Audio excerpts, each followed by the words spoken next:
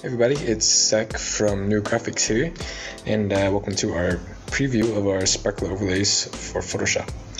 I'm going to be doing a quick run through of how to use them and just show you a couple examples. So let's get started. Now, when you first download the sparklers, you're going to have the sparkler overlays. You're going to have 3 folders inside. You're going to have an etc. folder, a letters folder, and a numbers folder. Obviously, the letters and numbers are self-explanatory. We have capital letters and the lowercase letters, and we also have numbers as well as other symbols, division sign, copyright sign, hashtag, stuff like that. And then we have the etc. folder, which has plenty of just unique kind of things, different things, and we do also have an instruction PDF for reference later. So let's go back to the etc. folder and drop in one of these images or one of these overlays. Let's do this one. Now you'll see when you drop it in, there's a black background. This is done for quality purposes. So the way to get rid of this is to change the blending mode. So go over here to the right hand side of your screen where it says normal. You're going to click this and switch it to either screen or lighten. Depends on the overlay, but these are the two you want to use specifically for sparkler overlays. Now you can resize the overlay to the size you would like. If you want it a little bit smaller, just hold shift and drag from the corner. If you want it bigger, you can do that. You can also, for example, this image I'm going to duplicate,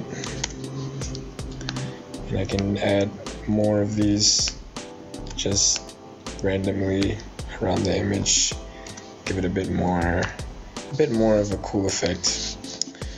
Now you can also combine other overlays for even cooler effects. So let's see, let's find a cool overlay here. How about this one? So this one is kind of like an effect of a sparkler being twirled around somebody. So I'll follow the same steps. Go over here to normal, click the blending mode to screen or lighten. I'm going to use screen in this case. Resize it to what you would like. Shift and click the right, and click the corner. And then to get rid of the parts that you do not want, for example, we want this to look like it's actually being, like they're actually inside the middle of this. So the way we would do that is to come over here and select the layer of that sparkler. Come to the bottom of the screen and click this little button. It's like a rectangle with a circle inside. This is a clipping, or a layer mask, excuse me, a layer mask. Now, this will allow us to erase the parts of the image that we don't want. So, select the brush tool. You can press B on your keyboard or come over here to the left side.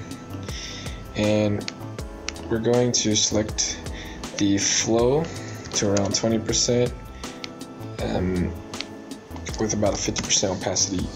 You can play around with this. It doesn't really matter. You can just make it look more natural if there's a lower flow. And then we're going to zoom in here. Make sure your layer mask is selected, not the actual layer, but the layer mask, which is the blank white one. And then just paint over what you want to get rid of. In this case, we want it to look like it's behind his neck. So we're just going to erase. Go over it a couple times because we set a low flow. Helps make it look a little bit more natural. I'm not going to make it look perfect. Just a quick example. Show you what you can do with this. Let's go over it a couple times. You can use a higher flow and you won't have to paint over it. Or you won't have to paint over it multiple times, but it won't look as natural. I'm not sure where her hair ends. You can also set the opacity to lower, so you can actually see where you need to stop painting, and then you can just switch that back. So I'm going to just switch it back to 100%. We can see. Obviously, that's not perfect, not very good, but you get the general idea of how to do that. Just take a bit more time, a bit more effort. So that's our sparkler overlays. I hope you guys enjoyed. Hope you guys got a feeling for what these overlays are capable of. So yeah, thanks for watching.